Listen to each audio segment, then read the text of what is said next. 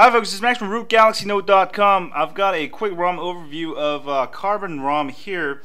This is a ROM I've been following for a while now, ever since they've started Carbon ROM with my Galaxy Note 2. Now, I really liked Carbon ROM. It had a couple bugs in the beginning.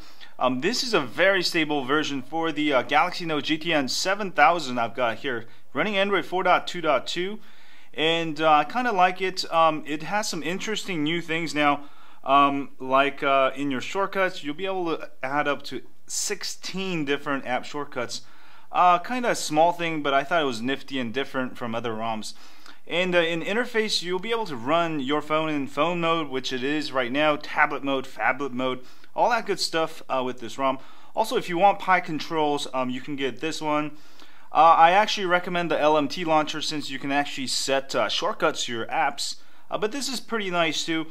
Recent RAM bar, kind of like AOKP, and you get the full exposed app settings per DPI. You can set your apps to run in phone mode, tablet mode, phablet mode, all that good stuff. And also Netflix workaround. If for some reason Netflix isn't playing the videos right, you can use Netflix workaround right there. And also CRT screen off and on. If you like those options, they're all there. And let's actually go take a look at lock screen. For lock screens, you can do slider shortcuts, or you can also do straight up shortcuts, which will just give you the shortcuts at the bottom. Let me show you. The slider shortcuts are the ones you slide. You can set up to 8. I've only got one there. But let me show you the other shortcuts. This is also on many other ROMs. Let's say I put email there, and instead of sliding, you can hit straight to gallery there. So that's kind of nice. Let me go back to settings here, and you can also maximize widgets, some more options there, and also go to navigation here. You can change your hardware keys, enable custom actions, maybe long press, you want to kill all of your apps, all that good stuff. And also you can enable soft buttons if you want, and also customize those, just like other AOKP, other AOSP based ROMs. And also performance control here. There's no overclocking on this ROM, but you can overclock it if you install an AOSP Android 4.2.2 kernel.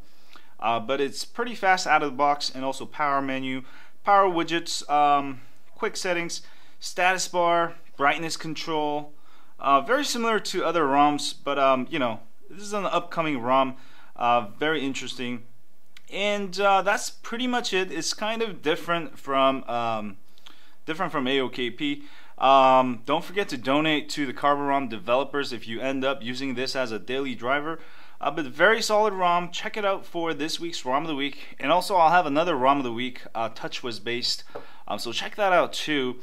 And do let me know what you think. But it's a pretty interesting ROM. Carbon ROM is kind of a new kid on the block. So check it out and do let me know what you think. And if you have a Galaxy Note, any of the Galaxy Notes, don't forget to sign up for my email list at GalaxyNote.com. We update you once a week with ROM of the Week, tips, hacks, and more. And also, if you're on YouTube, please hit that like button from here, subscribe button down there, and I'll see you guys later. Stay high on Android.